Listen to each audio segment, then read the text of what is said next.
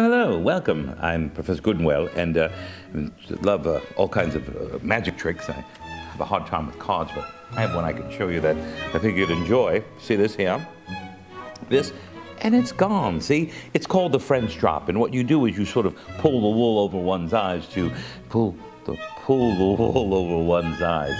That's a famous phrase. Now, we all know it means to deceive or trick someone, but what is the origin of that phrase?